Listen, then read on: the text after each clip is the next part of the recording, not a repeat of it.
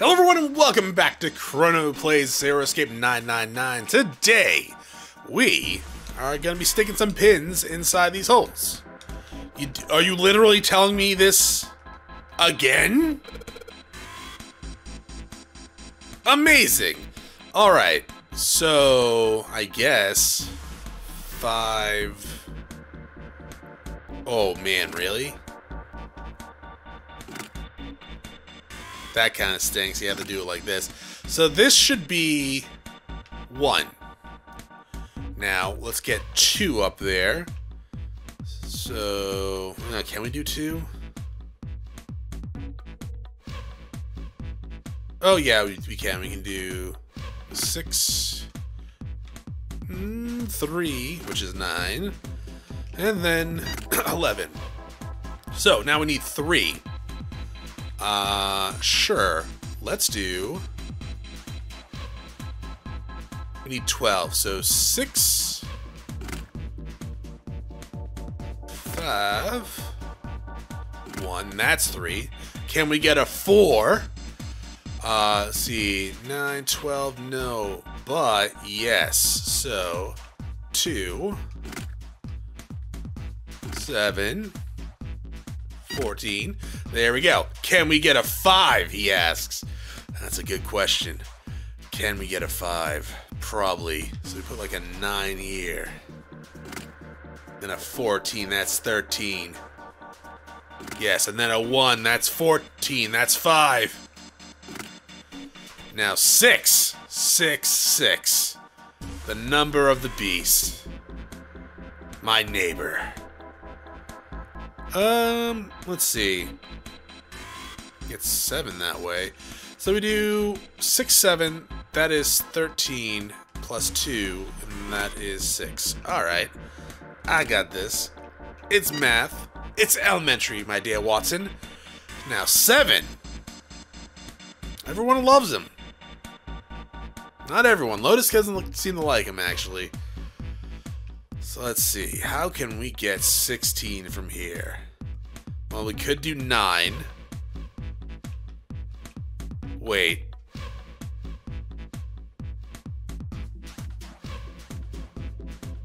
Should we do 8 first? Because that might be a little harder. So we'll do 9. Plus 8. No. Plus 7. And that is 16 plus 2. No, that's 9 plus 1. Yes. That should totally work. That'll be 8 anyways. So for 8, or for 7, we'll do 8. Plus 6 is 14. Which is 5. Plus 2? Yes. There we go. Math! Well, shit. Alright, the lights are on and the shutters opened up. Hey, does that mean... Yeah, we gotta do it again. Man, I thought I was doing so well. What? Okay, so we get 9 holes. And there's an F up there. I don't know what the F means, but I do know one thing. What's that? This time there's 9 holes. So we need to insert 9 pins. Man, that's boring. Well, why don't we just try it, alright?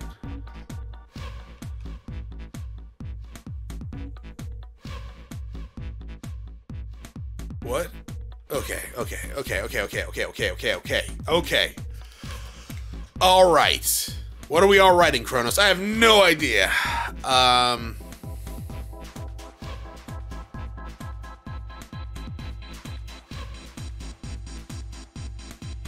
What's the hexadecimal for F? Is it 15? No, that doesn't seem right. A's 10, right? B's 11, C's 12, C's 13, D is 14, E is 15. So 16? F is 16? But if we're just adding them all, wait. I know the lines have to be something important, right?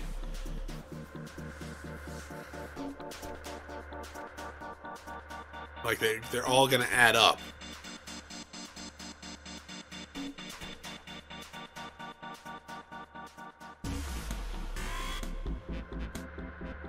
Hold up.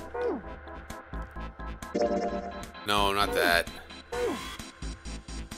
File. Oh, do we not have the chart of numbers? Oh, that's rude. You think maybe the F means 15? Oh, no, I thought it meant 16, but yeah, you're probably right. 15. Yeah, 15 is the base, in base 10 is F and hex, right? You're right, yeah, that's gotta be it. Alright, let's give it one more shot. I mean, at least I was on the right track. I was just dumb and miscounted like I did the first time we did the hexadecimal conversions like 4 episodes ago now. What do you want, though? Like, I don't know what you want.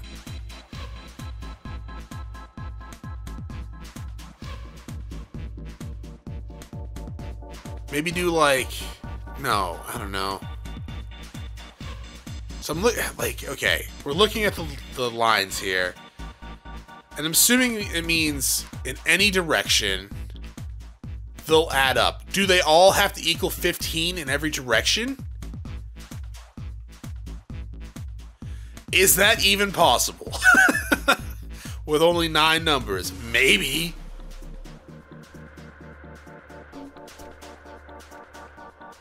Okay, let's just try getting at least one row of it. We'll go row 15 down here. So we'll do... Sure, we'll do... 2, 8, 5. Okay, then... Nope, that will not work. 1 over here. So that's 6, and put a 9 up here. No, that won't work either. Well, I mean, yes, that would work for getting it to be 15, but this is already... It's already messed up here. So that's 15 there. Take that, and then do this. Now that's 15. 15, 15.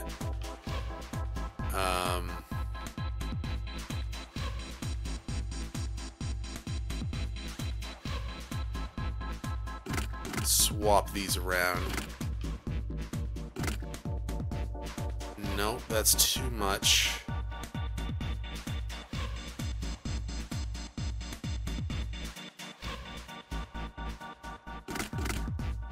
So it'd have to be over here.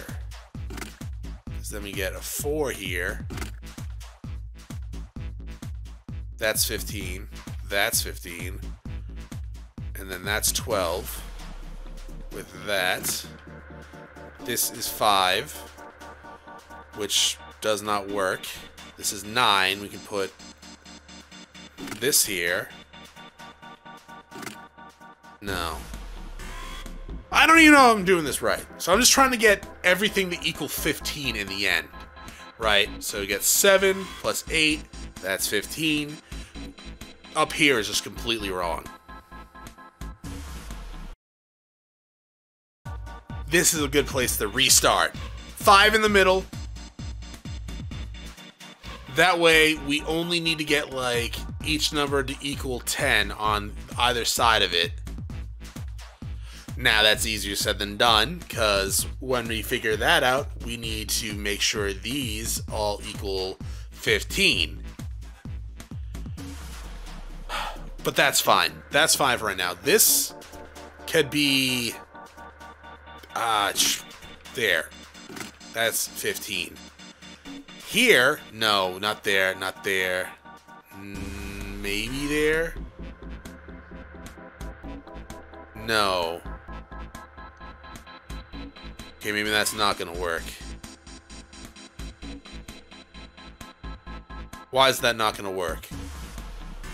Because if we do like 9, That's 12. We need a 3. We can't put a 9 over here because that's too high. Well, okay. No, it is too high. So that doesn't work.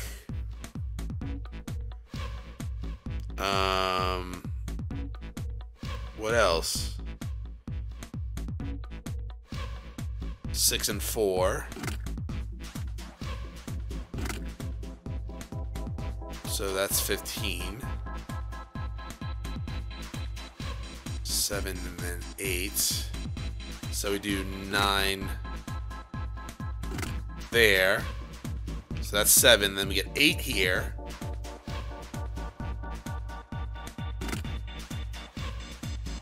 Right. So that's 15. That's 15. This is... We did it! No! Did we do it? That's 8. 7 and then 3. Holy shit! Alright. That took a little while. There we go. All pins inserted. All lights lit. We did it. The power's on now. It looks like there's electricity going to the monitor on top now. Alright, let's see if we can activate the device on top. This thing? A green button, red button, and a lever. I wonder what these do. I think this might help. What the hell is this? Where did he find this? What is that? Where'd you find that? I found it when you were messing around with the pinholes. It looks like these like instructions for these things. According to what it says here, this thing's a remote control for that. That. Yeah, that. Oh, that. What's he pointing to? Oh, the machine over there. Apparently it's called the Pushmaster 5000. Are you serious? Whatever. So what are we supposed to do with the Pushmaster 5000? Push it? Push it real good. You see the coffin on top of the crate? Yeah. Don't you want to know what the deal is with that? I do. You want to check it out? Yeah. Alright, how do you think we're going to do that? Well, there was some crates on the right side of the fence that someone piled up like stairs. Maybe we make a path to the coffin from there. How do we do that? Line up the crates, I guess? Yeah, that sounds about right. I guess this is just another one of Zero's puzzles. Yeah.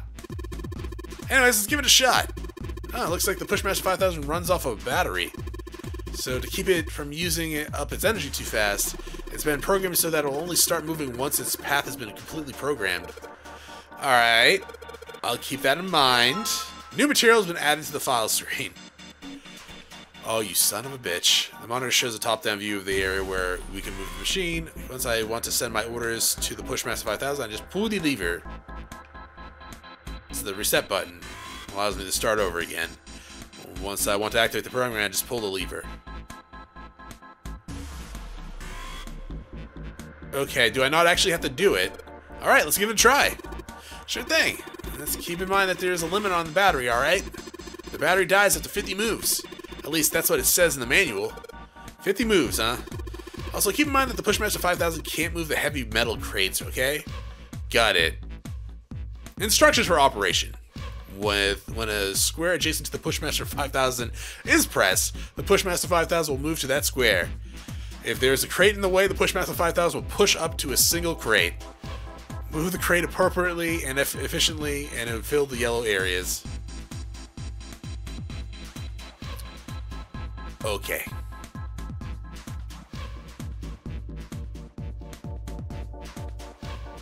Huh. Okay. So.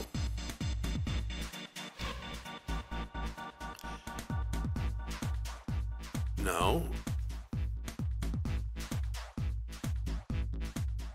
So about this, we come over here, we push, no, you know, come down here, we push that over here, then we push this up, and then we push that down there, and then we push that, go all the way around, push it, and then push it real good. So, over, up, and we gotta do this here. Probably should have, might not be able to do this actually. Well, no, this actually should work fairly fantastically. Oh, never mind, I've already screwed it up.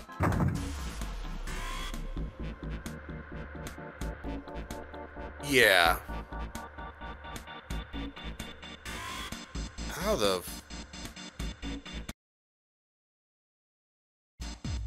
This actually is going to be a hard puzzle. Okay. Well, look, we got to try it or else we're going to be here for hours. Sure. Come down. Then we come over here.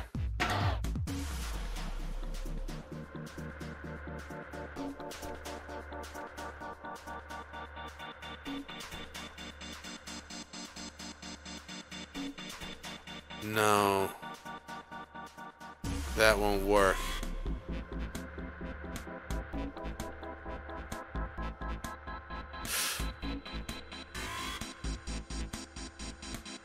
That won't work. I mean, we can try it, but that won't work. We can't go up from here.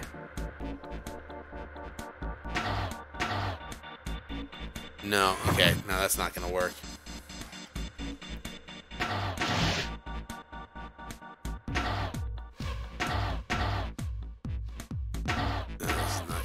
Either, because now how am I gonna get over there?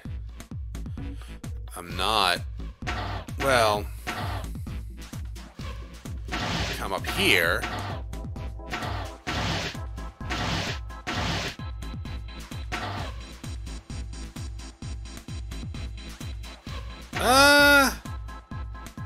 Maybe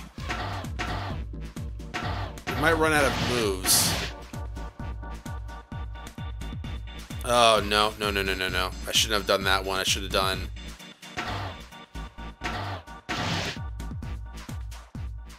No.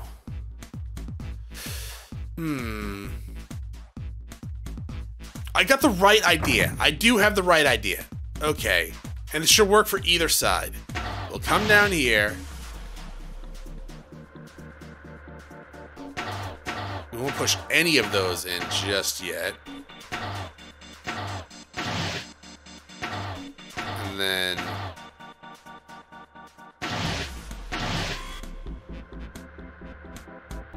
No.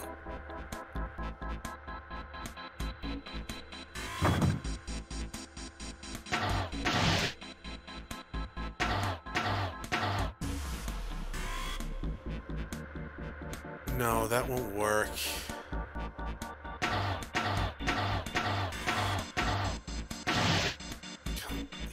No. Nope. Shit. Yeah, alright. So we'll come back down here. We won't push that down. We'll push it up instead.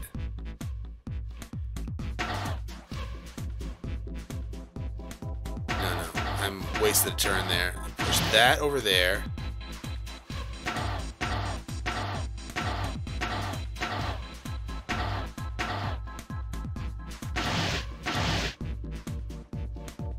Shit. I gotta do that one last, I think.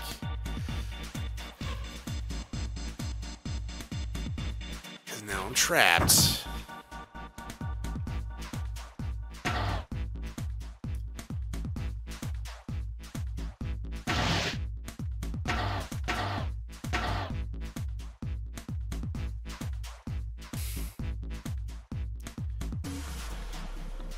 I guess I could try to go to this one from up top. No, how would I do that? I can't go to that one up top. There's not enough room. I have to go to this one from down below.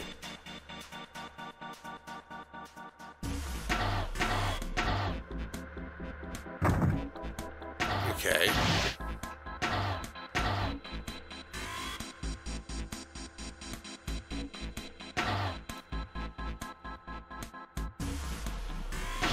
Sure.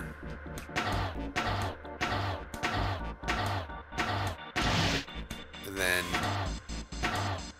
there. Okay. Means literally nothing so far.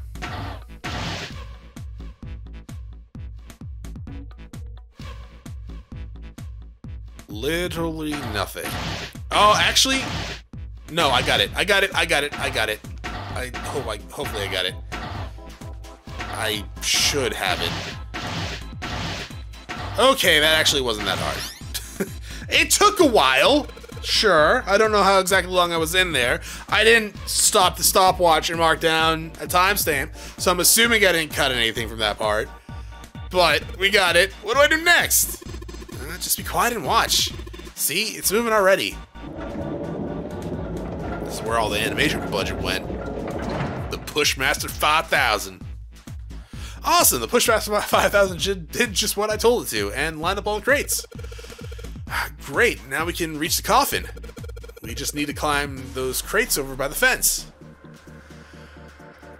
You know what, that's gonna be next time. Thanks for watching. It's been a long time for me. I think the episode's only been like 29 minutes or so, give or take. But it's been a while for me, so thanks for watching. If you enjoyed the episode, press like below if you're not subscribed yet. One of my videos so I can check out some of the content and see if it's to your liking. Once again, thank you for watching. Hope you all have a great day.